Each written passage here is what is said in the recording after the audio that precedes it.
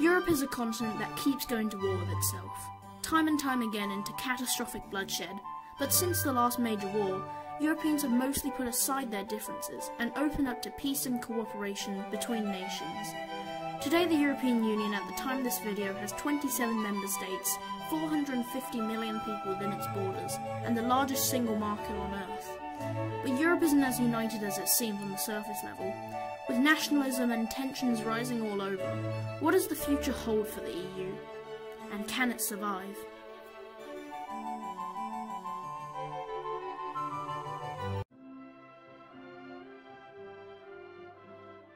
In 2016, the British people voted to leave the EU for good and totally won't come back asking for membership again.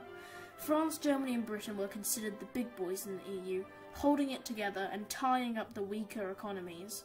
And on top of all that, Brexit may create a crisis at the Irish border, with neither side wanting a closed border, but UK not wanting Northern Ireland to be fully open. This is especially concerning considering the complex and violent history of Ireland. Brexit though really proves how fragile the EU is, with all the talk of tying up the economies of the European Union countries together. When one of the countries leaves, it really damages the economy of the whole Union. And with Britain leaving Europe, this could create a domino effect and end the EU for good. Along with Brexit, there have also been several other nationalist movements in the EU calling for an end to the EU. Europe is united, but it seems ever more divided as nationalism seems to become more popular. Yugoslavia, for example, survived for decades by promoting brotherhood with its diverse population. Instead of Serbs, Croats and Slovenes, the people living in Yugoslavia were Yugoslav, Yugoslav and Yugoslav. Unity through union, unlike Austria-Hungary. The EU has to find a way to keep this union together, or far-right leadership will come into power and stay in power.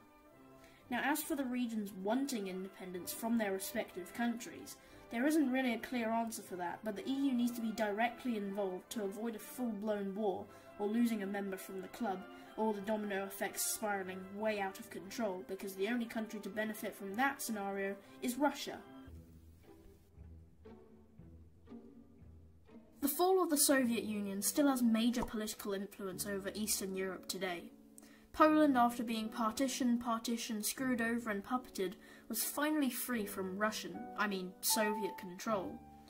Through the 2000s, Poland was the most promising young democracy in Europe, and its leader Donald Tusk was a strong, pro-EU, handsome man, and even became president of the European Council. After Donald left Poland for the EU though, his party kind of flopped and let Law and Justice, also known as PIS, an anti-Semitic, authoritarian, right-wing party take office. Through gaining the support of Poland's conservative generation, PIS claimed that, after decades of control by the Soviet Union, Poland was now under control of the European Union. Law and Justice then went about taking over the courts, since they already controlled the presidency and the seats. Their power over Poland's constitution was anything within the laws of physics. The EU didn't like this, as Poland was severely breaching the rule of law, and had no choice but to revoke Article 7, the just in case button, which would allow the EU to strip Poland's voting rights. There's just one problem with the just in case button though, which is that it requires a unanimous vote to come into effect, and Hungary is defending Poland, blocking any chance of the EU stepping in.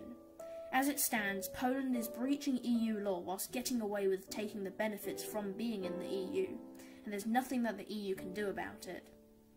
But there is hope. The most recent election in Poland saw PIS won, but only by a small margin, and with Poland's deeply polarised nature, some say that PIS's downfall is inevitable. Well, all of us Poland Ball fans can only hope that Poland's democracy and ideology can survive.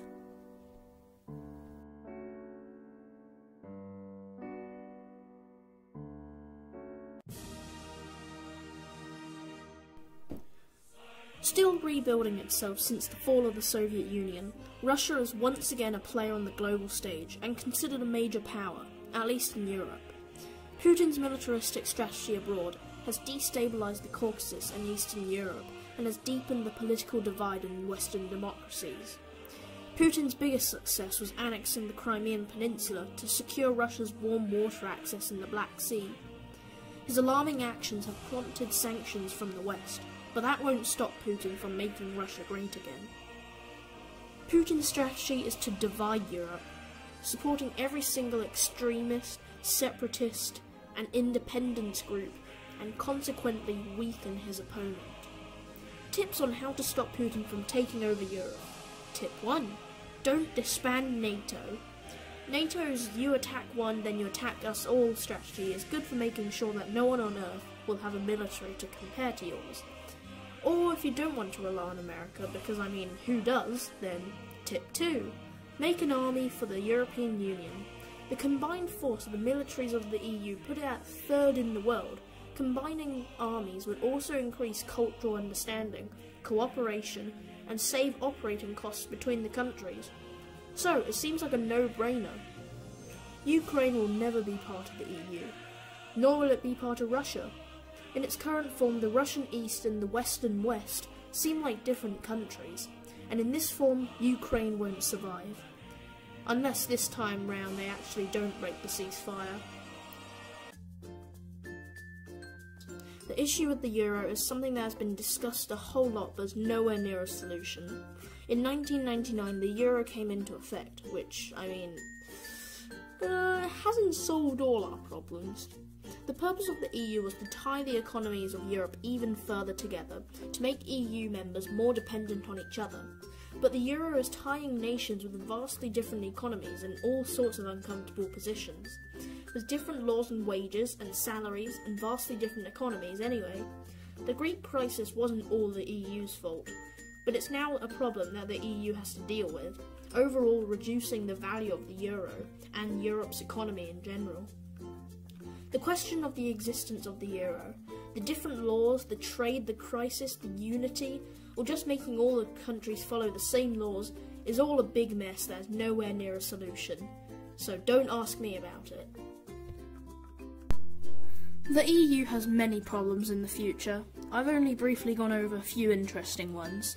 From insurgency that would tear the EU apart from the inside, and outside threats like the resurgence of Russia. This isn't too in-depth, and I do intend on making videos that discuss some of these points in more detail. Oh yeah, and there's a whole bunch of stuff that I didn't mention. Okay, bye!